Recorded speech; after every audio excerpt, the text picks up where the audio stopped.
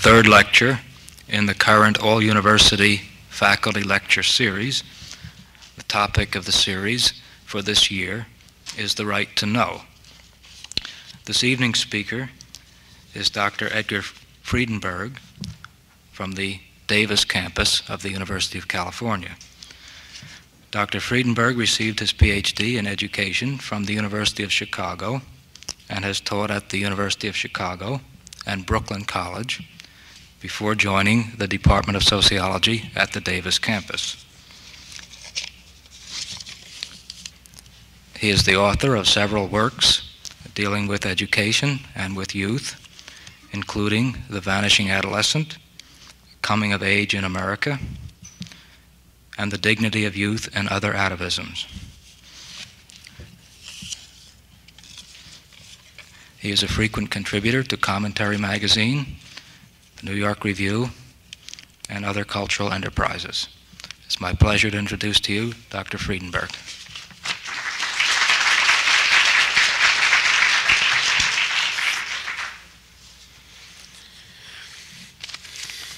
When I was asked to participate in this series on the right to know, the only assignment that was made to me was that I should speak on public education. What I wanted to say about it, or what approach I wanted to make to a topic in this area, was of course left up to me. I chose the title Public School as a Factor in Perception because I wanted the title of the lecture, at least, to be neutral, since I knew quite well that I would not be when I finally got to the platform, and I wanted, therefore, at least to define the kind of issues that I would be talking about, but I plan to make this, as you will see, decidedly a partisan presentation. I selected this concept of the public school as a factor in perception because I wanted to deal not with what one learns in it, or certainly not with what it proposes overtly to teach people, which varies to some extent, but with the consequences of school attendance on and the experience of being within an American public school system of an ordinary sort for 12 years, the effect that this may be expected to have upon one's power or opportunity to know anything at all, or the way in which one would come to think of knowledge, what one would conceive of knowing as meaning after 12 years of such an experience. I'm going to deal with the topic under two general rubrics with some 4 to 5 specific points under each of the two. Before presenting those formally, I think it might help if I use a metaphor which I have used in presenting this lecture at certain of the other campuses.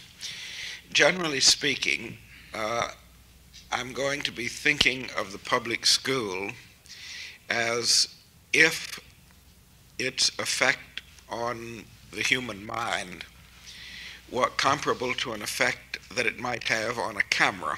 If I can borrow Christopher Isherwood's old image of the individual as a camera from one of his earlier books, it seems to me that it is convenient to think of the function of the school, or the functions of the school, as divisible into two groups. There are those effects which are rather like taking the camera and hitting it so that the shutter is put somewhat out of order. It still works. I mean, it doesn't just plain not work so that you get no exposure or an overexposure, but it doesn't work right, and you can be reasonably certain that the exposures that you get thereafter will not be of such precision that they can be used as conclusive evidence against the society. The other set of experiences I would liken to an effect on either the scene or the photographic emulsion itself, so that the nature of what is recorded, not merely the process of recording it, but the nature of what can be recorded, what there is to know, in itself becomes limited. The net effect then, in any case, of these two processes is to make reasonably likely, if not certain, that the experience of any individual in society will be somewhat less fully intelligible to him, that certain of the experiences that might be otherwise available to him will be lost as a result of schooling that might nevertheless still be available to a naive observer. Some of the processes are crude, some are subtle, but the general effect, I would say, in any case, is to suit the person to be, so far as possible, a middle-class, middle 20th century American, which is, after all, rather less to considerably less than being a human being. It could hardly be more, of course. The education, I think, makes you less. Learning, of course, can make you more, but I think there is not very much of a relationship between the two. Now, the first of these sets of influences, those that I referred to as like taking the camera and hitting it and damaging it somewhat, I'm called the school as an influence on the concept of the self in society. The school as an influence on the concept of the self in society. In school, by and large, we learn. 1. Authority is derived from and limited by role rather than function. Authority is derived from and limited by role rather than function. That is, pupils learn that there are some things teachers cannot do to them that principals can, but they also learn that the school assumes authority over all aspects of their lives, and not merely those demonstrably related to its specific professional function. Now, this, I think, is one of the major influences of public education on the experience of growing up in America.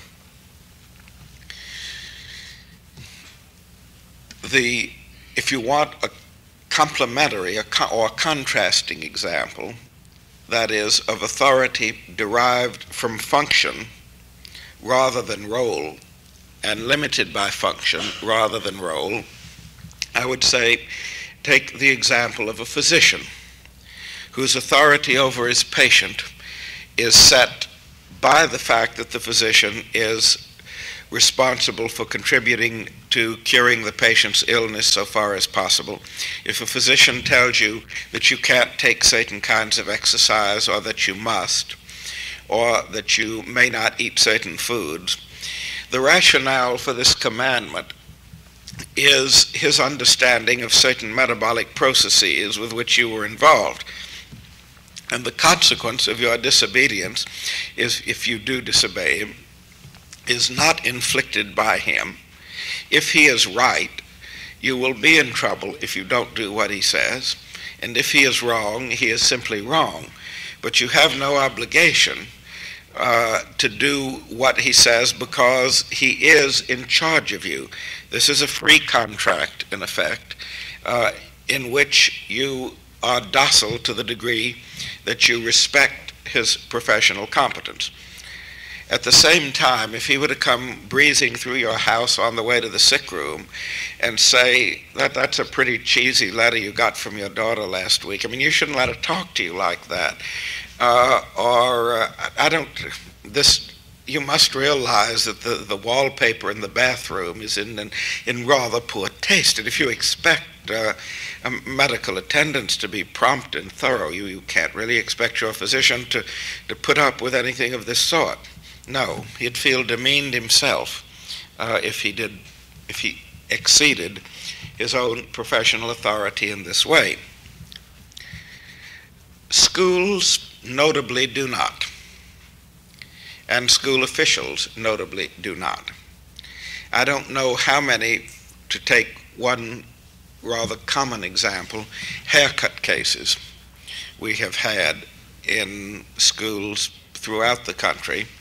The only ones that become prominent at all are those in which the parents attempt to defend the child's right to wear his hair in any reasonable way that he chooses, or indeed in any way that he chooses.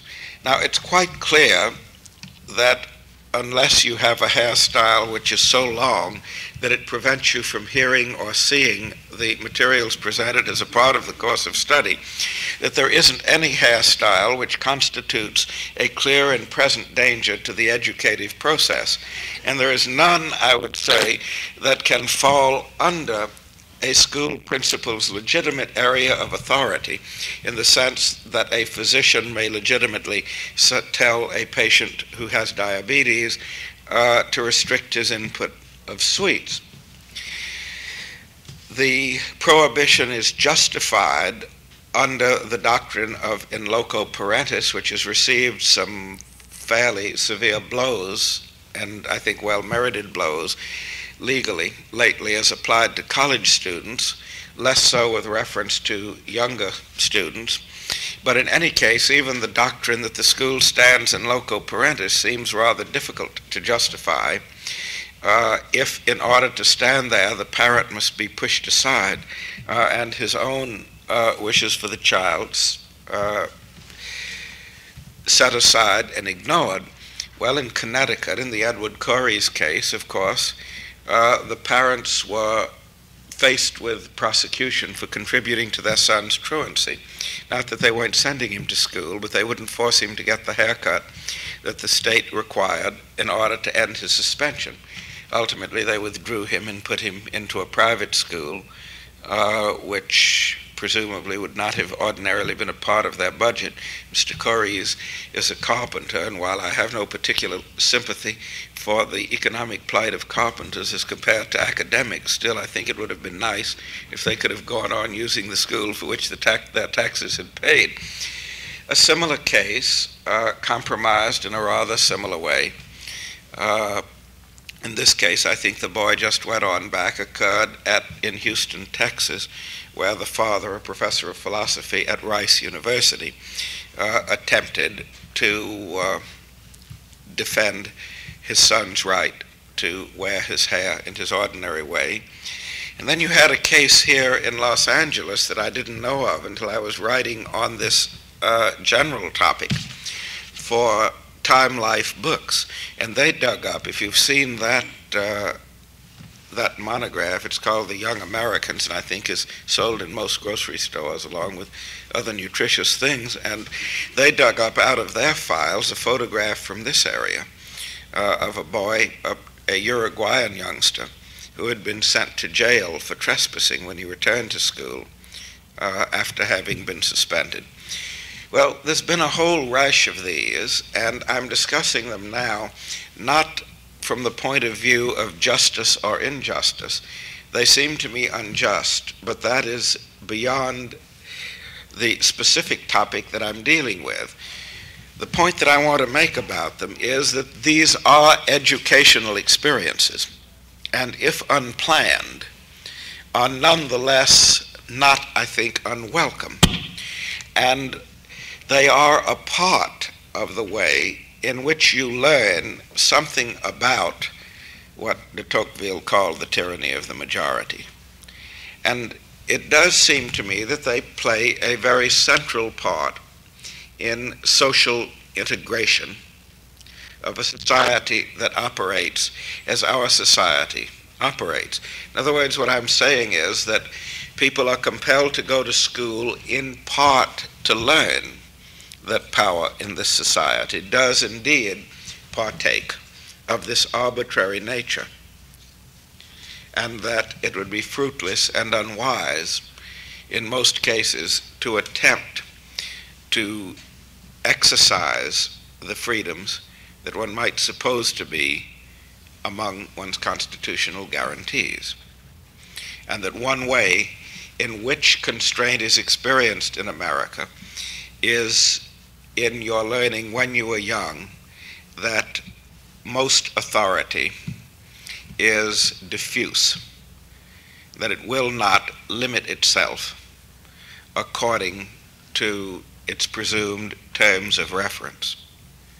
That generally speaking, nobody who is put in charge of you for any purpose will of his own accord accept natural limits to that authority deriving from the purpose. Some may, but it is a comparatively rare experience.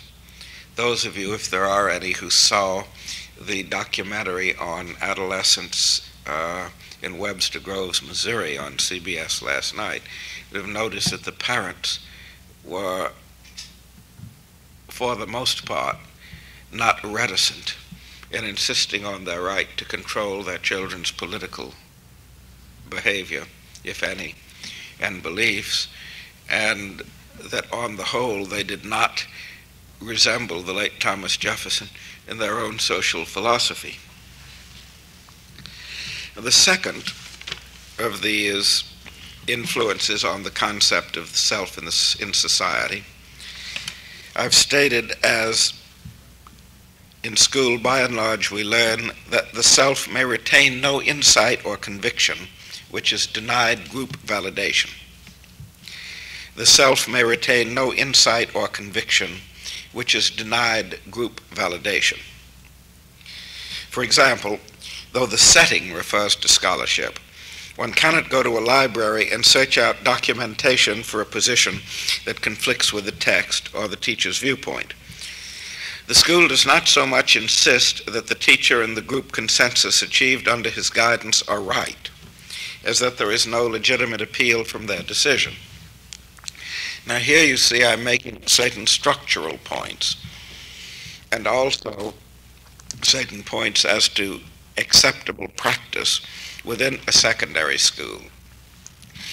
A library, which is, well, start a little bit before that. You have on the one hand the idea that the school is a bookish place, that homework is supposed to be getting more abundant and tougher, and you are supposed to learn to read and make use of resources and so on. Nevertheless, a high school library is so designed that even in a good one, it would be pretty well inconceivable that you could in fact experience scholarship as such. I'm not now talking primarily about the limitations of funds that mean that obviously you can't have files of technical periodicals and things going back and so on, the sort of thing you would need for university research. I'm talking first about availability.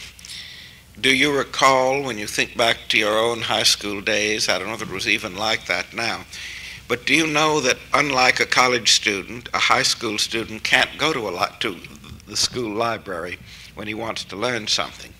His time is completely scheduled. He will have a library period, ordinarily several times a week, not necessarily every day. And any library work has to be done during that time, but during that time, he must go to the library.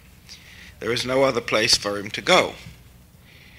Then the reference materials that are available are of a sort that you don't use anymore once you begin to do independent scholarship. It isn't that they're elementary, it's that epistemologically they're wrong.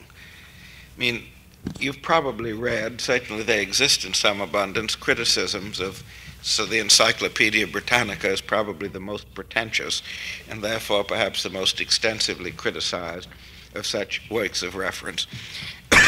The idea that there are general compendia of knowledge to which one has recourse, in itself, you see, is almost a kind of intellectual hazing. At least it sets up a picture of the nature of authority, scholarly authority, which is not so much too elementary as just plain wrong. In other words, the only way you can use this library is by assuming that a person who is doing research in a library is looking up the answers to questions that are known by people who have asked the questions and have told him when to answer them. And if you learn that, then, and get that thoroughly in your mind, then you're pretty well out of the running as long as you retain that idea. So far as the possibility of really independently questioning anything that may come up is concerned, you not only don't know how to do it, you don't know that knowledge is organized in such a way that you can do it. Now, again, I think this does something more than create confusion. It suggests, you see, that the real test of an idea or a hypothesis is indeed group consensus. And it isn't that you learn that the group is right, but that it doesn't matter. Because there is no process of appeal that has as much authority as the consensus. And this becomes institutionalized and refined in some very significant commonplaces of American experience. I'm thinking, for example, through the course of the war in Vietnam, of President Johnson's preoccupation with polls and consulting polls. Now, of what value a poll can be on either a technical or a moral issue, much less on a complex one that includes elements of both, I don't know. I should say none whatever. Because you simply can't find out whether what we are doing in Vietnam is right or wrong by finding out how many people agree with it. And neither can you find out whether it will be effective by trying to find out how many people agree with it. All the same, it has become so completely a part of our way of life that I think really this is not the test, that the point is that we bring ourselves up or get brought up to believe that it doesn't matter how cruel or destructive or just plain stupid even and impractical a course of action may be, it will not really result in disaster unless it is generally disapproved. And this, I think, is something not only very dangerous, but very easily understood as a consequence of the texture and processes of schooling. I'm thinking specifically of the kind of material that Jules Henry describes in Culture Against Man, or the kind of material that he includes, rather, the classroom situations in which the students hunt for flaws in one another's work and cue in to the answers that the teachers expect, in which the conflict is not over getting at a reasonable explanation, but it's psyching the teacher out, with the consequence that the learning situation becomes essentially one of learning to detect what is expected. And that is the prime question that is faced. And the third of these things that one learns in school by and large, I would say, is that rights cannot be defended because lower levels of authority are designed to fuse under heat or pressure. Rights cannot be defended because lower levels of authority are designed to fuse under heat or pressure. That is, the school principal will cancel the play that he has previously authorized, or the controversial speaker. In American society, one learns to assume that community agencies will respond to conflict by attempts to mediate. Only those persons who have issues that can be carried to the highest judicial levels and the resources to carry them there can expect to be sustained on a matter of principle. And even there, of course, one has notably, under our judicial system, no right to a writ of certiorari. That is, the Supreme Court need not take any case. So there is no right to a court of ultimate appeal, even if one has the resources and know-how to undertake one. Now, again, I hope I'm making it clear that I am not just criticizing. I don't mind being a critic, and I frequently am, and a very nasty one. But I'm trying on this occasion to do something else. What I'm saying is that these are things that we depend on to keep the society going. It's a terrible price. But partly, I suppose, this paragraph is really a paraphrase of Albert Camus's famous statement that there is no justice, there are only limits. And what I'm saying is that in American society, those limits are awful small, and that in school, this is one learning just how small they are, and not to really expect them to be much bigger, is a part of the indoctrination. I don't know that they're smaller here than in most societies, and I can think of many in which the limits would be narrower by far, even than they are here. But we have one problem with respect to them that most such more confining societies do not, which I want to get to toward the end of my comment, but that I haven't come to yet. But again, what I'm saying is that I'm talking about a positive educational function, not a negative educational function. I don't mean positive good, but I mean positive. It's a real change. It's not an absence of change. Take, for example, the recent situation at the University of North Carolina. You may recall that the state legislature last year in Raleigh, I believe this was rather fully reported in the Nation of the New Republic One, attempted to, or came very close to passing a bill which would have denied the campuses of the university to communists or various other types of speakers whom the legislature regarded as unsavory. And I think they're called regents, I'm not sure, at any rate, the governing board of the university, which had been fighting this for years, albeit with increasing fatigue, once more managed to put the thing off, not on moral grounds, but on the grounds that this would be disruptive to the university, and got the legislature to leave it to them.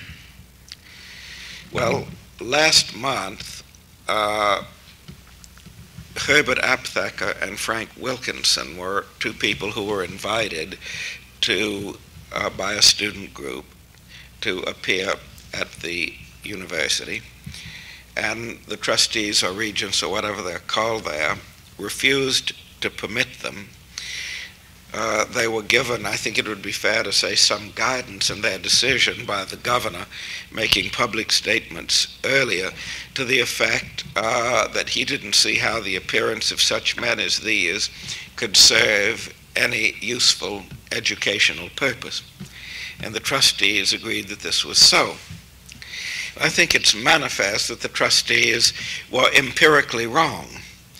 Permitting Mr. Wilkinson and Mr. Aptheker there would indeed have served a useful educational purpose, and denying them the right to appear also serves a useful educational purpose. Either thing would have taught you something about American society. Whether what Mr. Aptheker or Mr. Wilkinson had to say would have been worth their coming such a long distance to say it is quite another question. But I don't see how it can be denied that giving students the opportunity to see their trustees think out once more is educational. It confirms them, presumably, in their sense that the society is really the kind of place that they think it is. And an experience of courage would also, I suppose, have been educational, although one so rarely gets an opportunity to observe one that it's difficult to say actually what its consequences would do.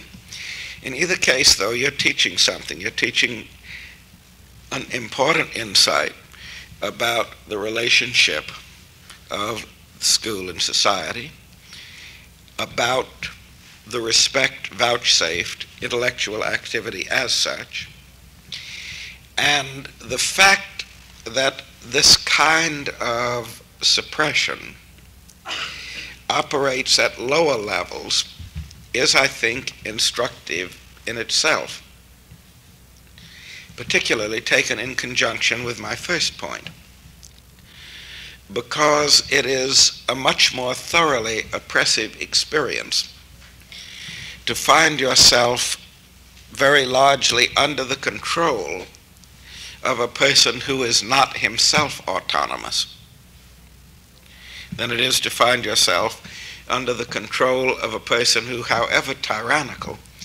does at least run his own show.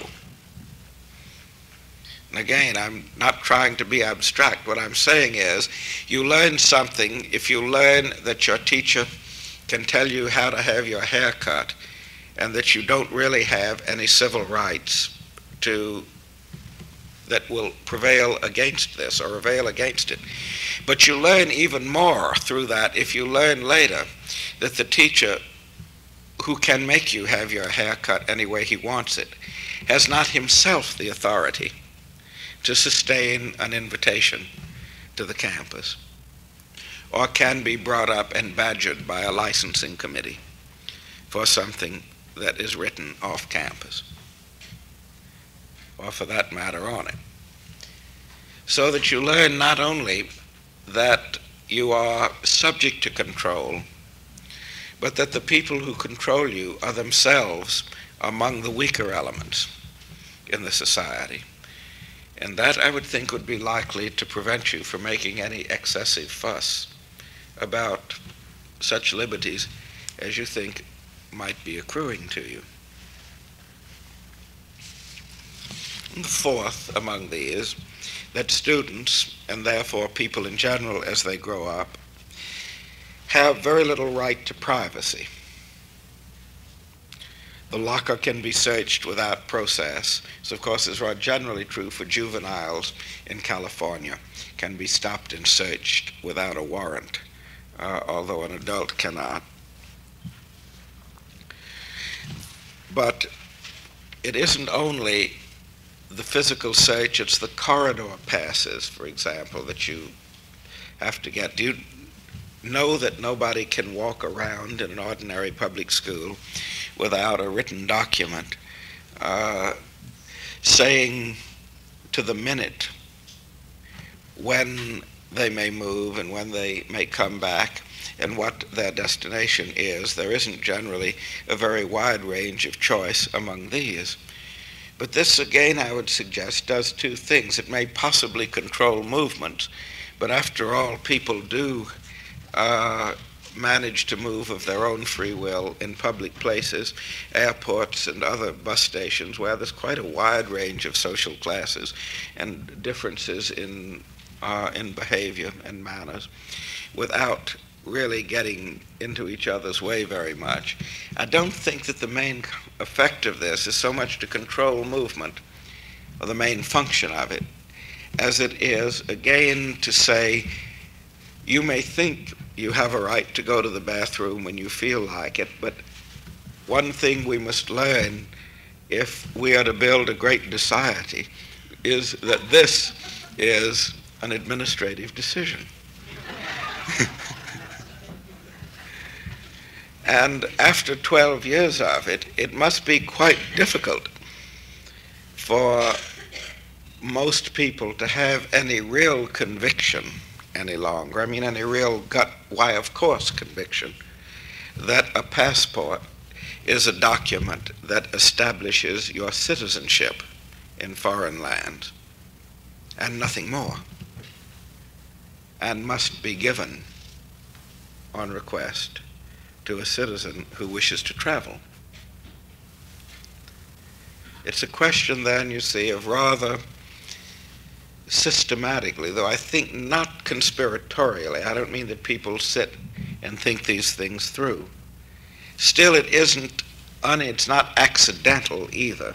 I mean, efforts to liberalize the regulations, the response that you get isn't, well, gee, yeah, I guess so. I mean, I never thought of it that way. It's genuine resistance.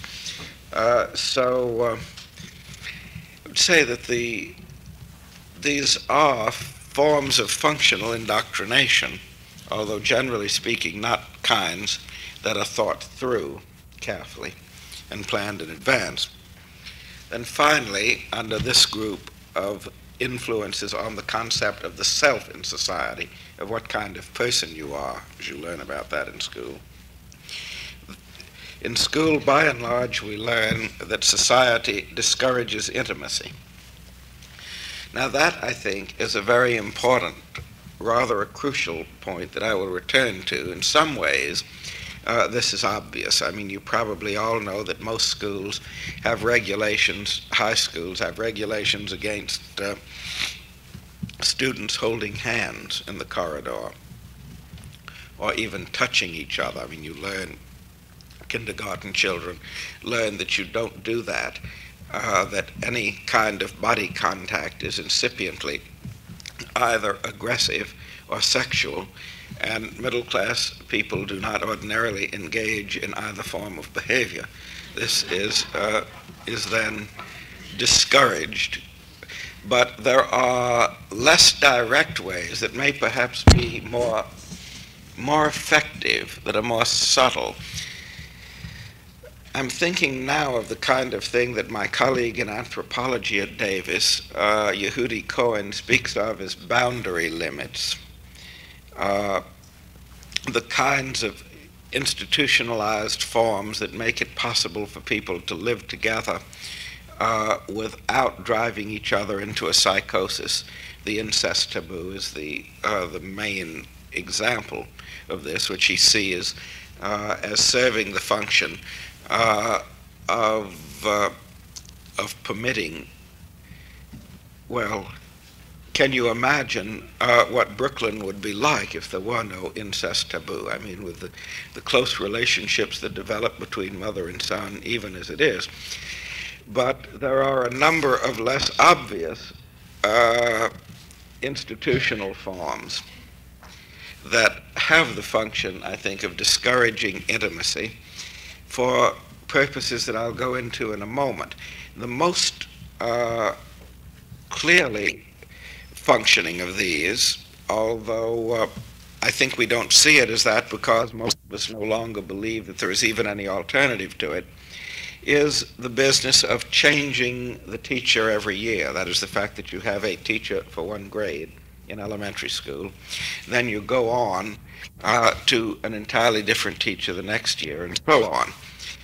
Now, of course, there are lots of societies and sub-portions of societies that don't do anything like that. They may have no formal schooling, but even if they do, if you think back to what British upper-class education was characteristically like a century and a half ago, there would have been a resident tutor who was the same person for some years, as long as he gave satisfaction. He often wasn't a very nice man, and he might even have been a brutal one, but the point was that whatever relationship developed in depth, and the learning, instruction, and such, occurred within this relationship, which could be, of course, a destructive thing, but which certainly did not associate learning with a sort of ever-renewed superficiality. Now, under our kind of system, quite the contrary is true. In the first place, most elementary school teachers, I think, rather like children. Certainly a larger proportion do than of high school teachers. And the children certainly, when they are small enough, rather like teachers. In fact, quite dote on them. This is folkloric. It's the basis, obviously, of parts of Peanuts or of Miss Peach, of which I think perhaps the latter is the more profound social document. And you may even observe this with your own children. As a teacher for a young elementary school child is a pretty important individual. Now, when she is replaced by someone else the next year, there are various ways in which the change could be handled culturally. A culture which was simply trying to provide specialized instruction, that is, teachers who were particularly good with a particular age group, but not to discourage intimacy, would, I think it is reasonably clear, have some institutionalized provision for expressing the kid's feelings at the loss of the teacher. That is, you could grieve a little. But what we have is something rather different. That is, it's understood that the next teacher will be just as nice. She's trained to be just as nice because from the teacher's point of view, the niceness is technique and is a part of what her license is built on. So that what you really learn as you go up through these 6 or 7 years is that the kind of security that you thought of as an interpersonal response isn't that, and doesn't have to be that. It is that teachers are kind of like motels, that they may be quite striking in appearance, or they may not, but the next one will really be just as good, and an awful lot like the last one that you left, that this is provided for, and that it would be really a misapprehension, a form of futility, to go about, and as well as a little arrogant, to assume that the relationship, that it meant something to you, was a personal response to you. There are other ways, of course, in which this is discouraged in school, the kind of thing that David Reisman, in one of his essays, has referred to in quoting a school principal as saying rather triumphantly that their school, which was a very democratic and progressive one, discouraged cliques based on mere friendship. But in point of fact, I think this kind of training is really quite essential for preparing people to function in an open society, which does indeed require, especially for those who aspire to executive levels of one sort or another, that the person not send down deep roots, but a lot of horizontal rootlets quickly, and that he feel reasonably at ease with new groups of people and not mind very much giving up old groups of people with whom his relationship has in any case been rather ambivalent, since it's generally partly competitive, as well as toned with feeling. So that this is again a form of training for maximum opportunity, equality of opportunity. Not that maximum and equality are the same thing, but the equality of opportunity comes in, you see, in the same way. What's so terrible, after all, about a teacher playing favorites? A society in which people do play favorites is better than ours in some ways, as well as worse in others. But one of the ways in which it is worse is that it legitimates discrimination. And I don't see any way out of this absolute contradiction. I mean, one would hope that the discrimination would be based on something more personal than race. But if you admit that people who differ in rank and power nonetheless have a right to strong personal feelings of their own, which may be reciprocated or dealt with across whatever gap there is, then surely you have to admit that they are not morally obligated to treat everyone as equal claimants for some kind of even-handed reward. And unless one is prepared to accept this much personalization of personal relationships, then one cannot complain, as I do, about this aspect of education. In other words, what I'm saying, that in my raising the objections, implicit and explicit, in the comments I've been making, there is indeed something ideologically illiberal, which I wish you would think about. One is so accustomed to hearing our society attacked with the conventional arguments of the left, that it is, I think, easily overlooked that the same difficulties become perhaps even more striking if looked at from the position, say, of an 18th or 19th century conservative. And it's a point rather worth thinking about. Now, this second, shorter group, and since some of the reasoning overlaps, I will not have nearly as much to say about them in any case. The second group of influences that I was speaking of, I've called the school as an influence on epistemology. That is, the school, the experience of school attendance, as an influence on what one comes to think of knowledge as being, what kinds of knowing are legitimate, what kinds of knowing are illegitimate. And at this point, I hope the relationship of my lecture to the general series topic will become clear if it hasn't before, because there certainly is not any point in talking about the right to know unless you give some thought to what you mean by knowledge or by knowing. The right to do what? The right to what kind of a process?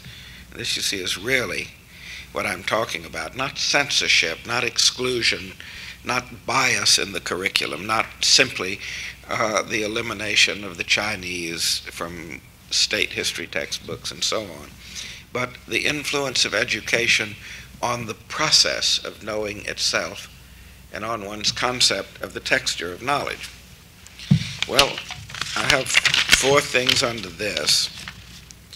First, in school you learn that the kind of material of which textbooks are composed is a form of knowledge. The kind of material of which textbooks are composed is a form of knowledge. I remember last week when I was serving as a consultant in a school district near Sacramento, being given a textbook on the French Revolution. I mean, it was a textbook, a history textbook. The topic that I was looking at was the French Revolution. It was being taught to some students who seemed quite bright and pert, but were presumed to be of low reading ability. And the concluding sentence of this unit was something like, I don't think I can quote it verbatim quite this long, but I can come pretty close to it, was something like, although it had many defects and limitations, the French Revolution was a great event. Now, this is something you learn about it, and what made it so very, very sad was that this teacher, who was obviously a gifted teacher and a man who genuinely liked kids, and they liked him, was, God save the mark, a Frenchman. How this happened, I don't know. And here he was having to use this, and what he had recourse to, you see, to try and make the thing a little vivid or meaningful, was describing the court dress of the people who were put down in the course, the victims of the Jacobins, what kinds of clothes they wore, a few things of this sort. And there were some pictures in the textbook too. But it isn't only triviality, it's also what I call the even-handed or yow-yow approach, which has replaced the avoidance of controversial issues. Instead of leaving things out, you now say that Senator Joseph McCarthy was senator from the state of Wisconsin during the administration of former General Dwight D. Eisenhower, and that he was an extremely conspicuous and sensational figure, and that a great many people felt that his use of the congressional investigative power had been overzealous and constituted a threat to liberty, but a great many others felt that although they disapproved of his methods, they could not but support his objectives. And then you explain that he isn't Senator Eugene McCarthy and go on to something else. Now, this is not really the kind of thing that, this isn't a matter of quanta. It isn't just that these are small units of knowledge. This isn't knowledge at all. And if you think that your right to know consists in the right to know things like that, then it isn't worth a great deal to you. And I would submit that a great deal of what we call anti-intellectualism in American life, although it's there and it is indeed deplorable, really is perhaps not quite as, doesn't represent such a devastating considered judgment as one might suppose, because an awful lot of anti-intellectual people have no idea whatsoever of what the human mind can do. I mean, they've never had an opportunity to let it out on an open road, and they don't know what to put into it or what kinds of equipment you can get to extend its range. And I dare say they would not be so much in favor of automobiles, even, as they are if they had never seen anything other than an elderly Volkswagen in a bad state of disrepair. It would hardly seem worth it. But people who did have this kind of experience of really knowing not only what you could do with your mind, but what was available in the form of organized records of the techniques of scholarship, and knew how far off the ground you can get with this in a short range, might, I think, be very, very difficult to integrate into a kind of public consensus of the sort that we've come to depend on. The second of these four, that truth is to be sought by a process of advocacy.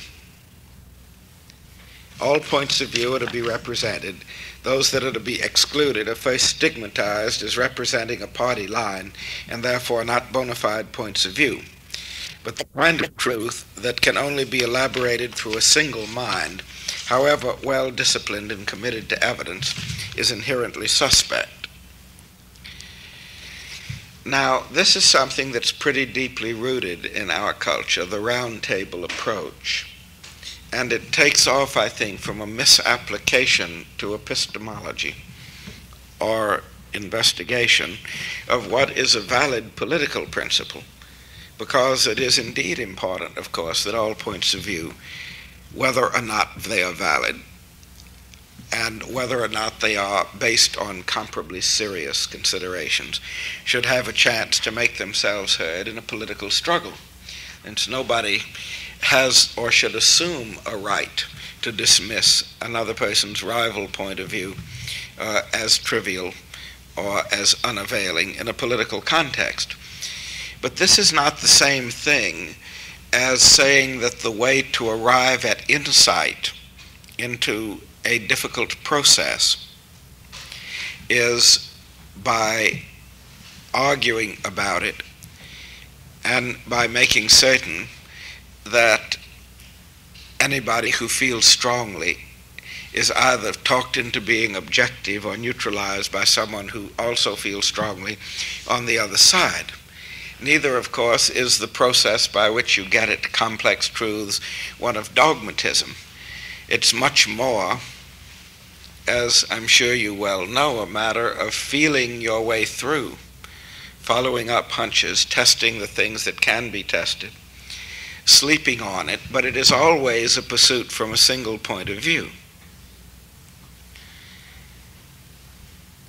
Can you imagine the elaboration of psychoanalytic theory by getting Freud and Adler and Jung and Adolf Meyer and an Austrian policeman and a hard-nosed doctor in a television station in Vienna to thrash it out?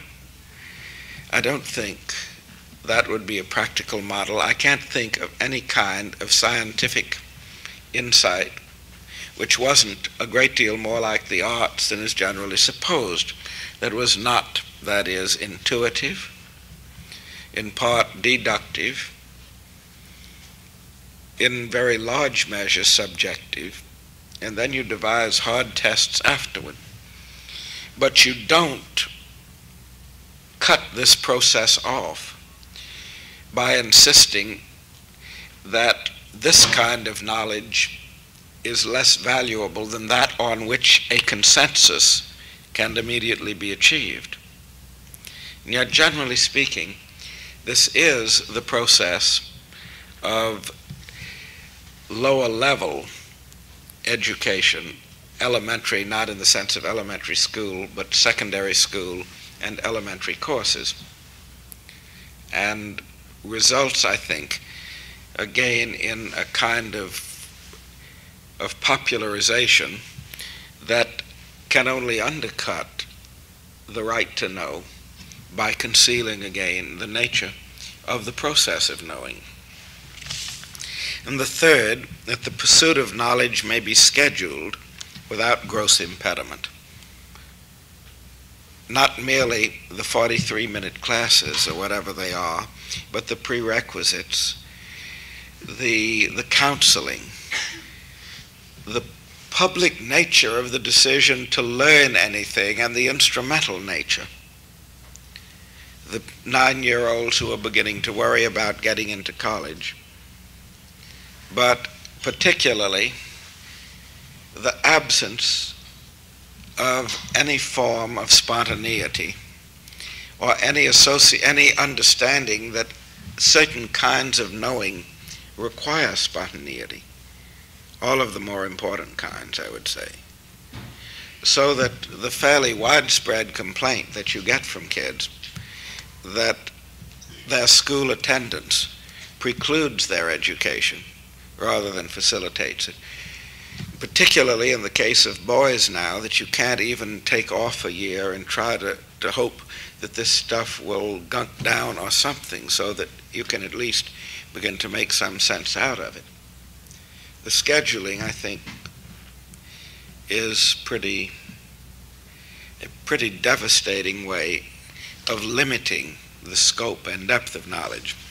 And then finally, one learns that the most reliable knowledge is extensive, detailed, and descriptive, rather than intensive, patterned, and evocative, which is again, I would say, a way of making it clear that poetic knowledge is denied validation or status, but denying the validation of such knowledge goes a great deal further than simply ruling out the humanities. It also rules out any real understanding of the sciences or what they mean.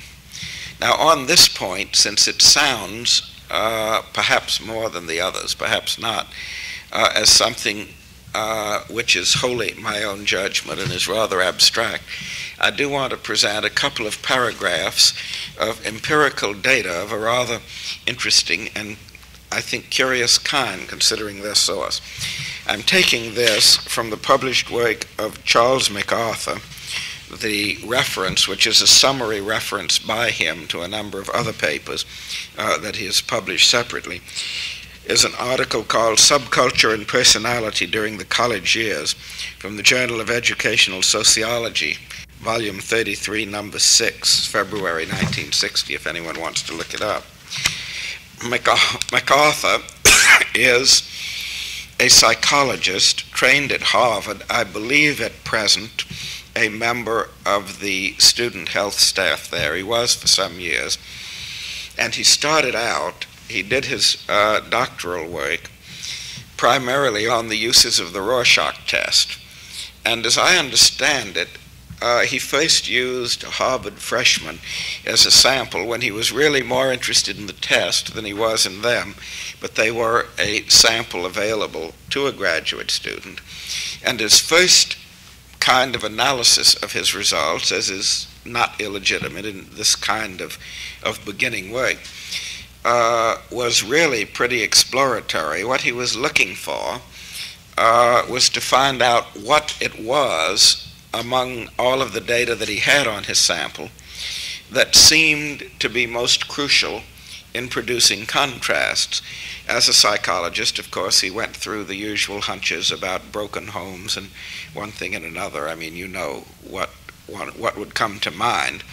What he found, though, was that he got sharper contrasts between his Rorschach protocols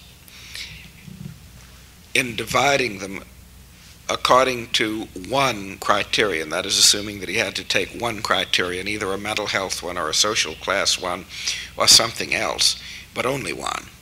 that the one thing that produced most contrast of all in a sample of Harvard freshmen of the middle 1950s was whether they had gone to a public high school before coming to Harvard, or whether they had gone to what MacArthur called a St. Grottlesex school, which was his derisive term collectively for the more exclusive private schools, whether Groton or St. Paul's or so on.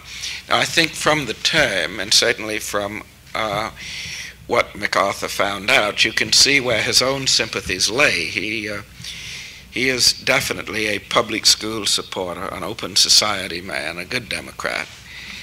But he was also a pretty good psychologist, and this is a 2-paragraph excerpt from his report of his findings.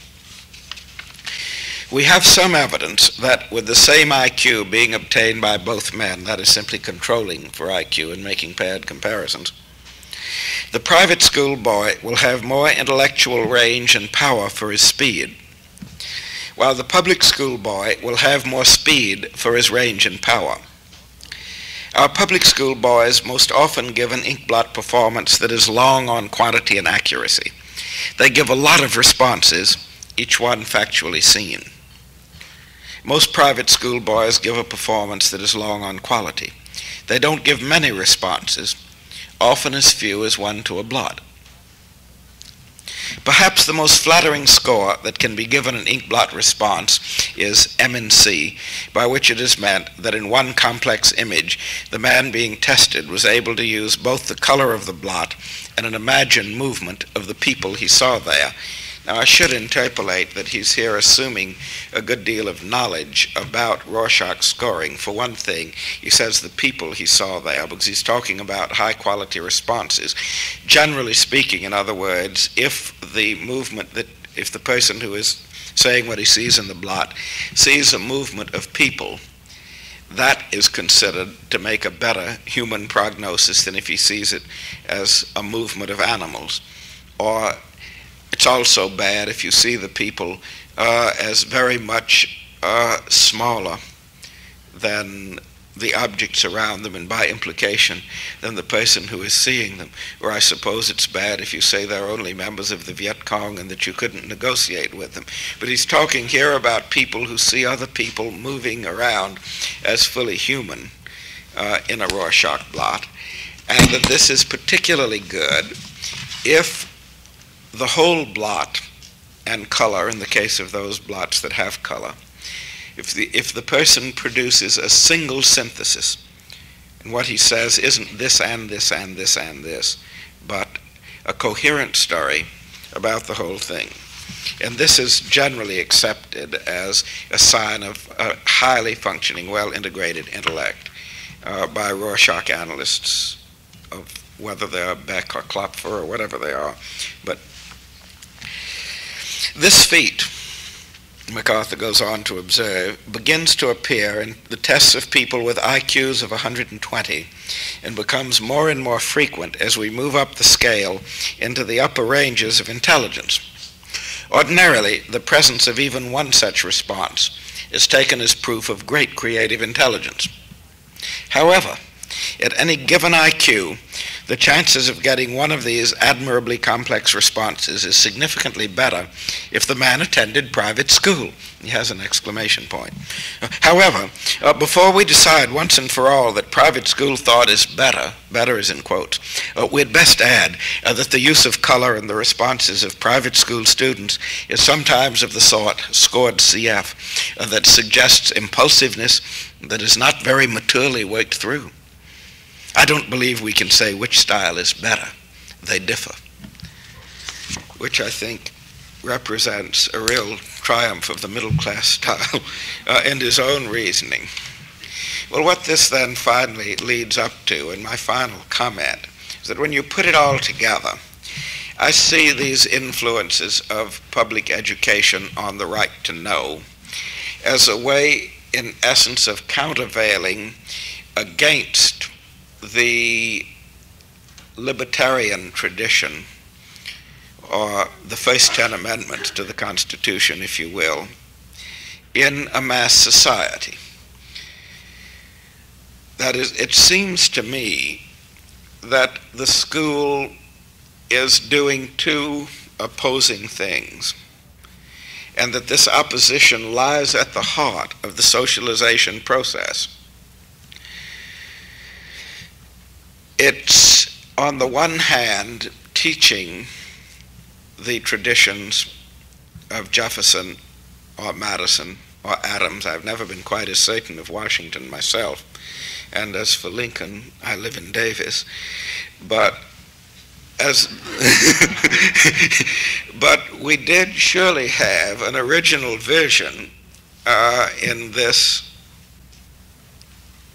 founding of this country of a kind of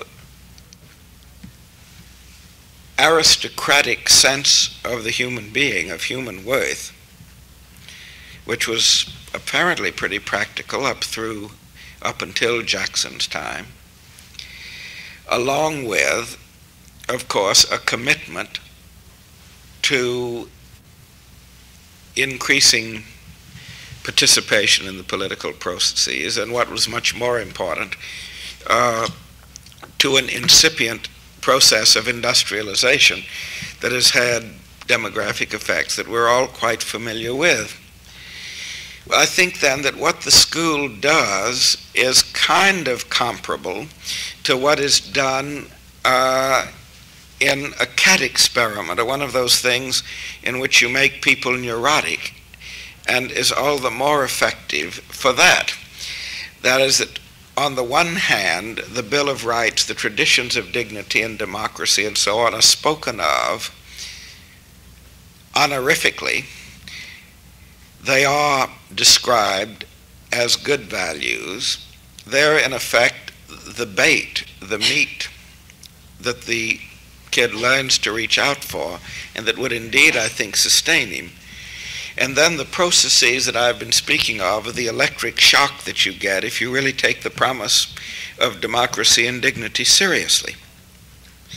And the result of all this is to ensure that the ideology does not become disruptive, that the very people who talk most about the Constitution will have enough anxiety as they think about it, that they're not really going to try and insist that it be applied to the conditions of their own life.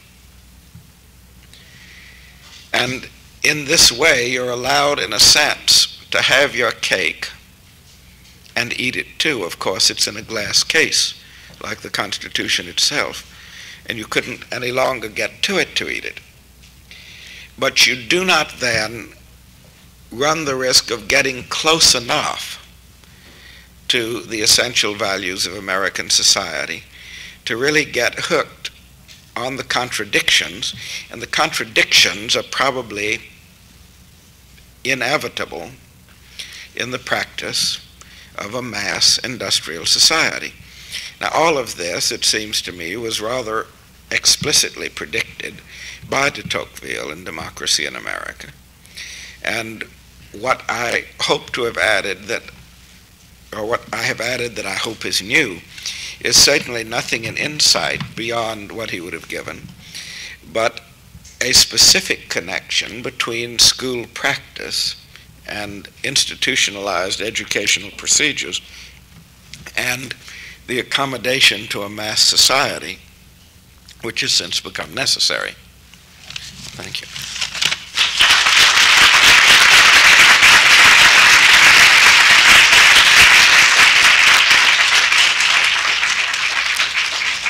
Thank you very much, Dr. Frienenberg. There is time for some questions from the floor if anyone has points they'd like to raise. Yes. As one who has read, I think, everything with great appreciation is there, I'd like to ask if you have given any thought to any of the more positive alternatives that we might be exploring. I'm not arguing with any of your critical positions. Where do we go from here? Well, to me, the first and very specific thing that it seems to me one needs to do is to provide alternative ways of growing up. That is to say, change the compulsory school attendance law so that it no longer puts kids in a total institution. I think actually we could get along quite well without it, and that indeed repealing it altogether would have comparatively little immediate effect in what people did, because the main reasons that people are in school, after all, is not to avoid being put in jail in truancy or even to cultivate their minds, but because in our society there really isn't much of any other place for young people to be. And simply repealing the law until you got other places for young people to be wouldn't make much difference. But if, even though with this much freedom, if a student still had to go to school, but could go to any school that he chose and could designate, say, a sum of the money that the state provides for his education as a tuition payment to the school that he wished to attend, then at least you would no longer have a total institution to contend with. And some of the more egregious forms of constraint, I think, would be eliminated by sheer competition.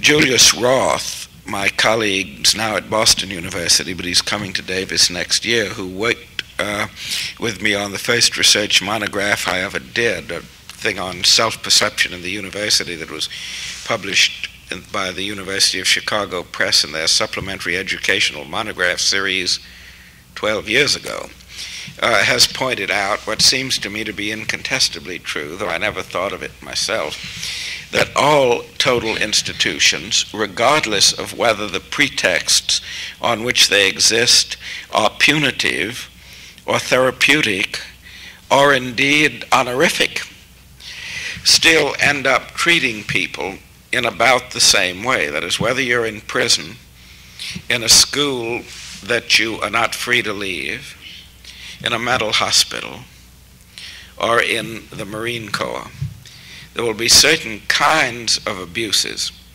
Occasional beating incidents, for example, seem to be almost ineradicable. Certain kinds of humiliation. At any rate, a reducing of you to a size that the staff can handle, that cannot be escaped or prevented. Inspection will not stop it. Passing laws against it won't stop it, for the simple reason that the inspectors come and go, but the victim remains in the hands of the same people after they have gone, and so do the witnesses. Now, merely the introduction of the opportunity to vote with one's feet, then, I think, would improve matters a great deal. Now, I do think that at the present time, instituting any such provision would be dangerous unless it were accompanied by certain other safeguards that are easier to talk about than to put into effect. You would, for example, have to provide requirements that in order to be eligible to receive such tuition payments, a school could not be de facto segregated. Otherwise, you would have people using this, I think, simply as a device for getting away from Negroes. And that is an awkward obstacle, but after all, every every contract with a provision under the Fair Employment Practices Act and so on, you still have the same policing problem. It isn't easy, but all you can do in any case, it seems to me, is to say you must not do this, and then supply enough enforcement muscle to try and see that you don't. As of now, of course, even in public schools, Mr. Gardner is under what I'm sure is well-deserved attack for not having done what he can do under law. But that is, for my value structure, a drawback. I don't want it used for that purpose. Even so, it seems to me that one must worry in any institution first about the freedom of the people who are actually prisoners within it before you get on to being concerned about the life chances of people who may be denied access to it. It's more of an emergency. Now, as to positive things, how would you provide education that did not have these characteristics or these limitations. I don't think there's any difficulty in thinking of ways, and I'll mention a few specifically in a moment. They're not generally mine. But that, after all, isn't the problem. The problem is that the processes that I've described, if my description is valid, are themselves the expression of social forces that will not cease to exist. And nobody is doing this as a result of a misunderstanding or a failure to think of anything better. It's that kind of a society. Well, but setting that aside, what would you do if you could do it? Well, I like a lot of Paul Goodman's ideas awfully well. I particularly like this business of using the whole community or parts of it as a classroom and going out with the kind of thing that is done under Operation Head Start a bit. Now, even that, of course, there are many teachers who could convert an exploration of the entire city of Los Angeles into a system of cliches. I don't doubt that for a moment, just as there are many teachers who could make it a vivid experience. But if they took the kids out to the music center and to the new museums and so on, and that was it, I don't know that a great deal would be gained, especially if they were all properly combed and so on. And I can just sort of see them maybe taking a few people down to see the Rodeo Towers in Watts, and explaining that Watts was such a lovely area because it had these lovely towers in it and so on, and coming right back after having looked at the towers. I mean, there has to be a certain amount of good faith in not turning aside from the more revealing aspects of what you see. But certainly, to go out and interact directly with the material, with the experience of life in the city itself, is as valid as it was when John Dewey suggested it. I'd want to see a lot of year furloughs in which you maybe turned in a term paper at the end or something, or a fourth grade thesis, but were allowed to set up your own experiences and do some of your own reading without having to tell anybody where you were for a bit. Maybe your parents, if they really wanted to know.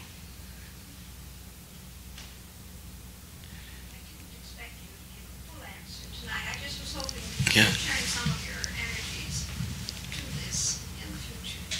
Yeah, but I'd be bucking the great society itself. While I don't mind doing that, I don't expect it to fall down because I buck it. Yeah.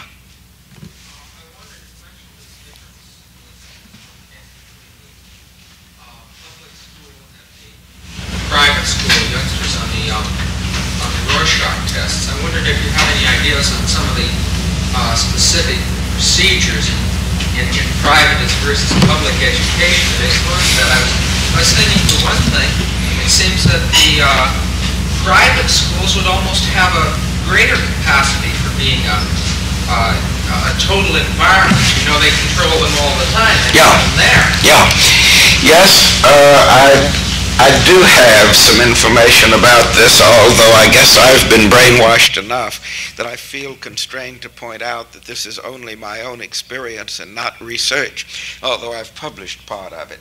Of course, you're right. Among the 9 among the 9 secondary schools that I studied in coming of age, have reported on in coming of age in America, and I was the only interviewer for this whole study. I went to all of the schools and talked to all of the 250-odd kids, around 3 hours apiece myself and so on.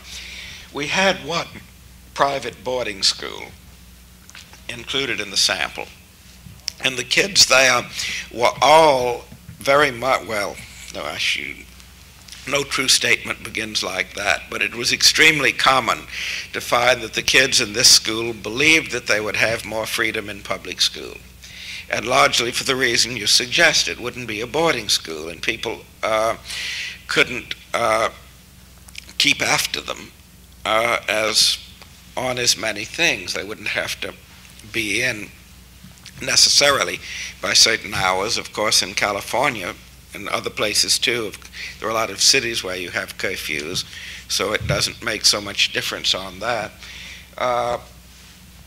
But yeah, they were under more supervision. Nevertheless, this was the only school in which I found any kind of patterned revolt. These kids, some of them, were outraged by their lack of freedom. The public school kids, if they noticed it at all, were dispirited by it. And what I think made the difference was that within the curriculum itself, they did at least learn to look at larger pieces of situations so that they were more fully aware of what was happening to them. Whereas the public school kids tended to see the curriculum as a series of distractions. Of course, there's no reason why a private school cannot be run, of course, with a great deal more respect for kids than this one. Verde Valley, I understand, for example, to take one in the West, really is, although it's always dangerous to assume this. And I mean, when you get to the place, you usually find that somebody is carrying on a campaign against smoking, even there, and even if it's only tobacco. But for the most part, it would seem as if the place did deserve its reputation of treating kids with a good deal of respect. Putney in Vermont, I believe, is another one. There are some.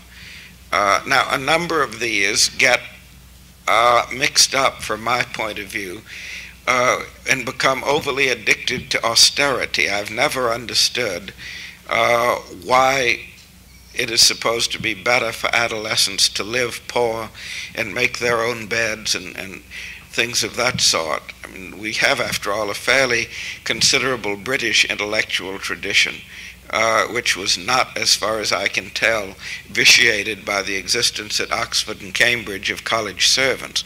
And I think that probably the same thing, in lesser degree, was true of Eton, although it wasn't true of the preparatory schools before that, which were brutal and grim places.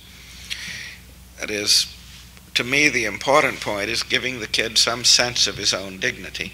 And in a culture like ours, you no longer get that by having people wait on you, but neither do you necessarily have to go to the other extreme of assuming that you have to make life hard for yourself.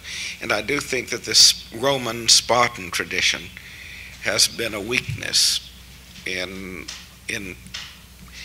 public school, in private schools that might have carried on a tradition of somewhat more leisure.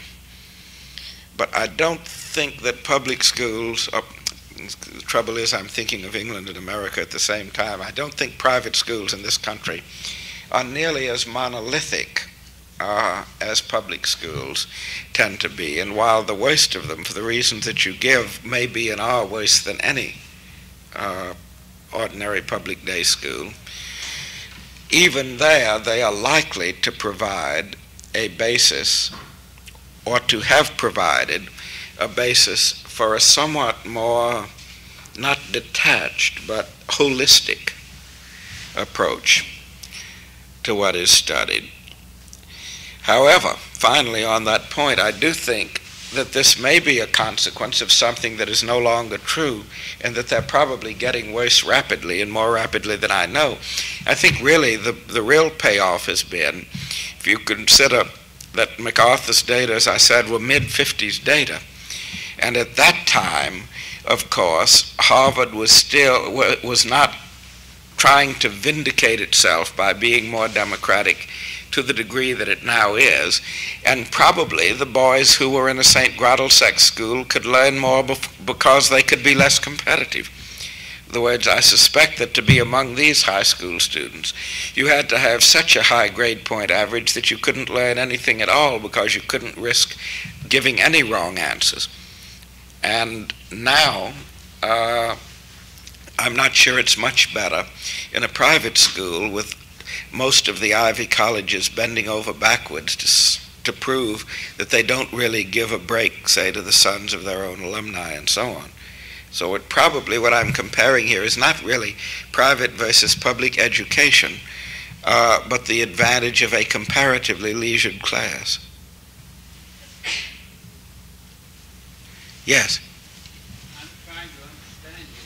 Are you saying that in primary schools and in secondary schools there should be no discipline or very little discipline? Is my impression, or am I wrong? Is there a certain amount of discipline necessary? How much? That is not what I was trying to say, because that is not the topic on which I was speaking, but it is one of the things that I believe. What I was trying to say, though, was something rather different, and that is that what passes as discipline is, in fact, in most public schools, a form of humiliation, that is, and that this performs the specific social function of preventing people from making use of a democratic tradition which exists now, I think, primarily perhaps for decorative purposes. There may be a necessity for discipline in any situation, as there was clearly a necessity for discipline in Watts, a necessity which is no tribute to Chief Parker. If you're sufficiently incompetent at running any social enterprise, whether it is a city or a school, and sufficiently contemptuous of your clientele, you will indeed get into a situation where the most violent forms of discipline are all that will avail you any order, if indeed they will. But in what can be a common, what can only have meaning if it is a common undertaking, which education is or must be, then I would say that the necessity for punitive constraint, if it arises, though it may indeed arise, must be regarded as essentially, in most cases, an indication of the comparative incompetence of the authorities. It was really, it was a question behind you. Excuse me. Dr. Frienenberg, the suggestions which you made this evening for the improvement of schools are certainly admirable. But the example which you've just used, Verde Valley, well, Verde Valley happens to cost $3,000 a year in tuition alone. We've selected the most expensive private school in the nation today. Yeah. Now, my question is, what great pressure force in contemporary American society will force through a bill in any state legislature giving tuition grants to secondary school students? I don't know of any, and that's why in answering this lady's question, I said that after all, the thing that although I could think of better ways of education, I saw no way of getting around the consideration that the present system is, I think the usual vernacular, consistent with the power structure. I didn't know how much Verde Valley cost. I think at $3,000 a year. That's pretty cheap, isn't it? I'm much more concerned by the fact that if you were to spend $3,000 a year for every kid, you couldn't have a Verde Valley for him because there aren't, it would simply drive up the cost of such personnel and such institutions for a while. They just don't make enough of them like that. Well, yeah, the things that I'm talking about are faithful indices of the status of youth in this society. The expense, $3,000 a year. How many adolescents are there in the country at the present time? It's a figure that I ought to have at my fingertips if I group people together that way. I figured out once that this tremendous sum of money that they were supposed to get, something like $10 billion a year or something, was actually $11.50 a person. And maybe from that we can figure out how many there would be.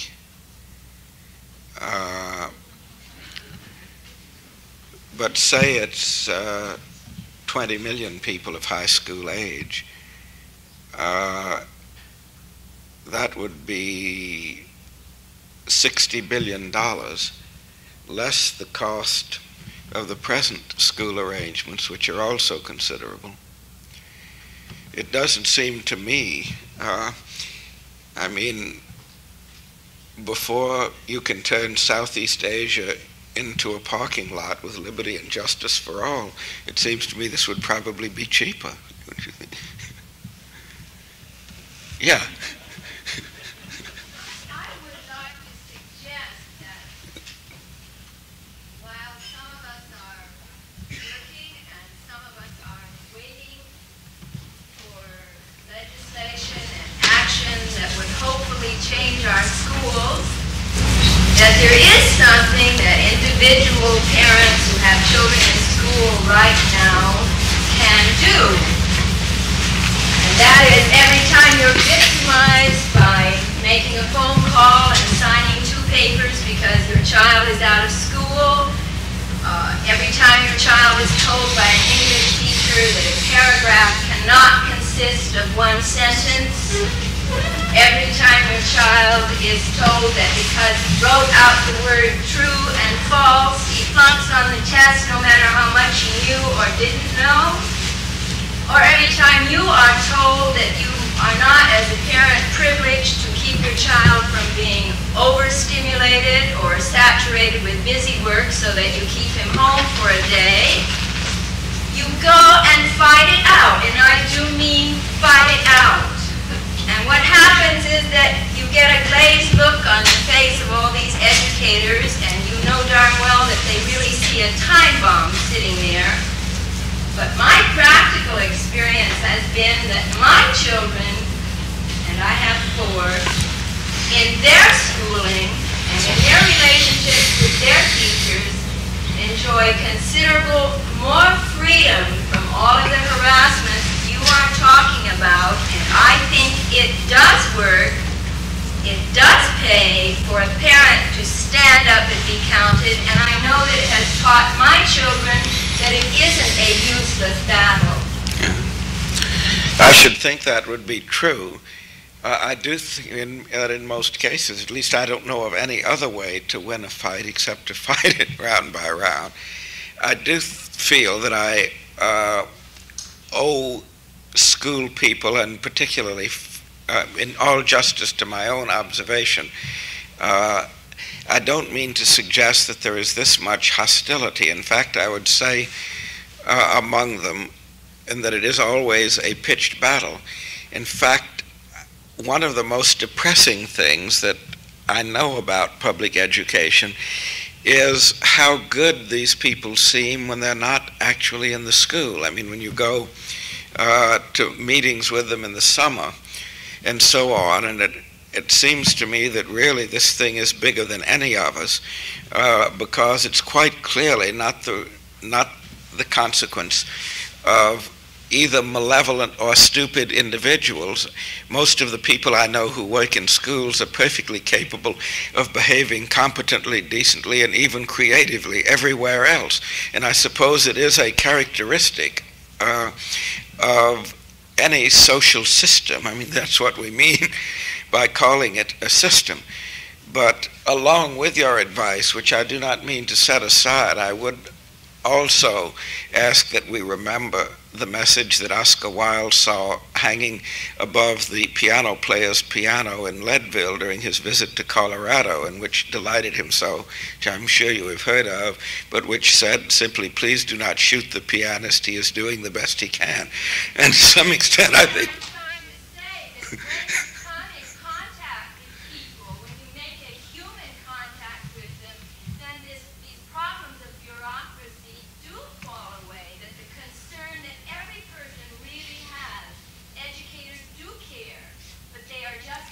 victimized by the system as we are. Yeah. And you have to either, I don't think it can be approached tactfully, because the passive approach gets you nowhere. You have to first get in the door. That's right. And then you certainly can have a dialogue that is meaningful. Yeah. And what you're bringing to it then, you're saying, if I understand you, is the authenticity of your own response and your own concern. Yeah, that's right. And the respect for the authenticity of their response, which too often Yeah. get bogged down in the rules and the regulations, Yeah. which I think it is our individual responsibility to stand up against if we believe in these things we talk about Yeah. in individual freedom. Well, then I'm entirely in agreement.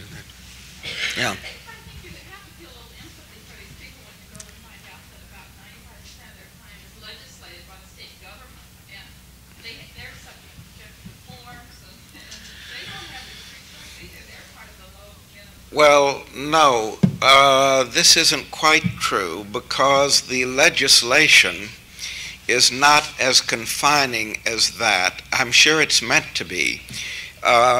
In a way, you're right, and in a way, you're not right. That is to say, indeed, a very large proportion of the curriculum is specified in certain kinds of legislation, but the specification does not ordinarily extend to content. It indicates certain topics, but even if you do have to teach 80% American history, and it isn't by any means that bad, obviously, whatever it is, American history, well, there's a lot to be learned from it if you look in the right places. And the